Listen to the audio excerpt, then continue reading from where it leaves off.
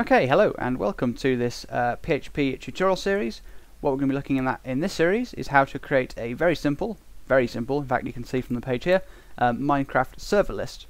And the most important point is that all of the information that is going to be displayed on the view server page, which I'll show you in a moment, is taken directly from the server. It's not, there's no sort of third-party plugin or server mod required or anything like that. Yeah, and also it doesn't require any specific server configuration.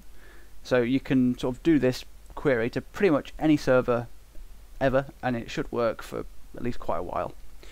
So let's get on with the demonstration. So as you can see here, we've got these 4 servers, the top one being my public server, and the bottom 3 just being 3 of the ones that I could think of off the top of my head. So if we just click on the top server, you can see that it is online.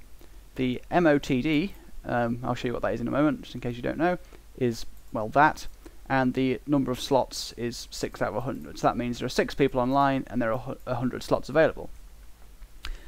So the sort of major disadvantage of using this method over the previous method that I showed you, which was using MineQuery, the plugin, is that you can't get the actual names of the players that are online.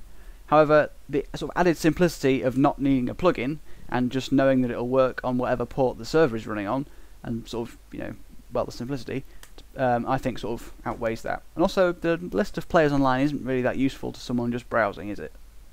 So, yeah. Anyway, let's just have a look at one of the other examples, just to show that it is actually different. So let's try Reddit Creative. Notice it takes quite a while longer to load. Anyway, see that they have their MOTD as that, and they've got 40 players out of a possible 150 online.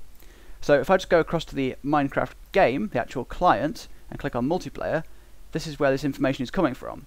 What this script is actually doing is sending the exact same query as the game does when it gets the information for this page.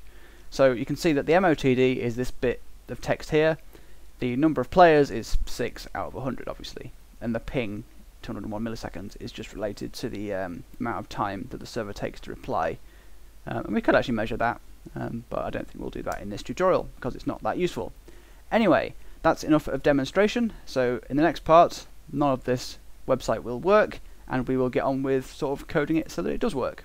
Okay, so thank you for watching and come back for part 1 if this looks like something you'd like to know how to do.